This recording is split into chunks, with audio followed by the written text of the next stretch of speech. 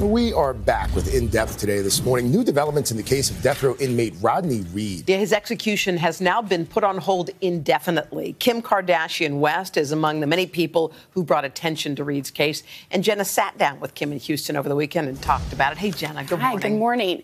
Rodney was scheduled to be executed on Wednesday, but on Friday, his legal team scored a major victory. And Kim Kardashian West was with Reed when he found out. When we got the news, it was just this overwhelming sigh of relief and hope. What did he say? What did his face look like? It was emotional. It was extremely emotional, and he said, "Praise Jesus." And he said it so I could just feel his soul when he said that. Rodney Reed was scheduled to be executed this Wednesday for the 1996 murder of 19-year-old Stacey Stites. He has long claimed he and Stites at the time were having an affair, but he says he did not have anything to do with her death. Free Rodney Reed. On Friday, after massive public attention was paid to the case, the Texas Board of Pardons and Paroles recommended a 120-day stay of execution. The same day, Texas Court of Criminal Appeals agreed to halt the execution indefinitely, citing claims of new evidence in the case. Kim Kardashian West first learned of Reed's case on Twitter, and last month she sent this tweet to Texas Governor Greg Abbott, urging him to, in her words, do the right thing. Tweeting something like this, you must take it very seriously. You can't just tweet something like that unless you're certain the case should be looked at.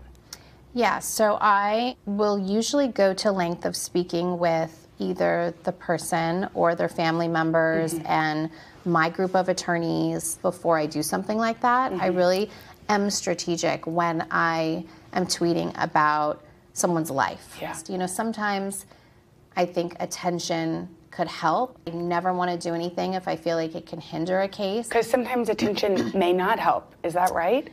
I mean, I think that sometimes I feel like maybe a governor wouldn't want the pressure from maybe talking to a celebrity about a situation. I know that having support is really important. And the most amazing thing I saw that came from this case was the bipartisan support. I mean, you had everyone from Ted Cruz to Sean King on this case and really setting up petitions where millions of people sign them. They say that it takes a village, but it really takes a country, and it showed in this case. The victim's own mother and sisters have said they think Rodney was the murderer. What do you say to them? I'm completely sympathetic. When I think about a victim's family, I always think, well, what would I do? And I would want to know through evidence, through DNA evidence, that all of the facts were completely accurate. You have 4 kids. I've noticed that your passion for this work really came after you became a mom.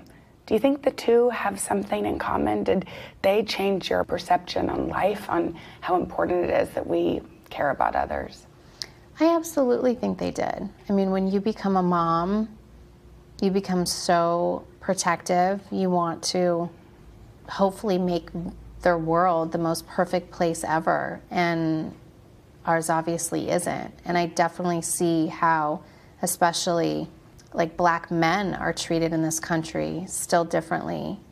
And I'm raising 2 Black men, and so I want to make sure that my world and their world is as safe and as fair as possible. Was there a moment, was there a catalyst when you knew you wanted to get into criminal justice reform? Yeah, Alice.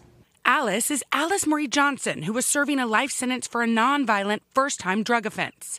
Hoda spoke with them both shortly after Johnson's release. I love this woman. Love this lady.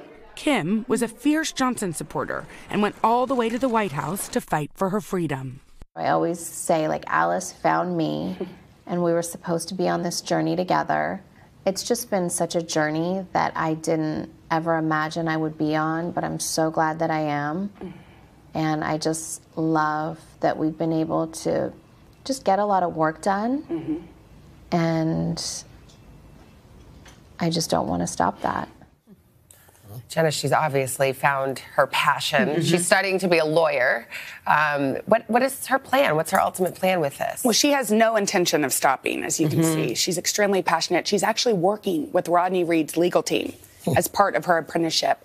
I met her 2 lawyers that helped train her in the bar, and they said that they wouldn't believe that she actually didn't cheat on some of these tests if they weren't watching it, because she's so talented. Wow. Her hope is to actually open up a law firm to work with people like Alice, those that were formerly incarcerated, because she said she wants to employ them. Yes, Yeah. because she's never seen people that are more thorough in the law than those that have been incarcerated themselves. I would imagine she probably hears from lots of folks who are incarcerated. Yeah, she does. Yeah. She says it's overwhelming, and that's why she has to be very thorough in the cases she chooses to work with. All right, Jenna, thank you. Thank you.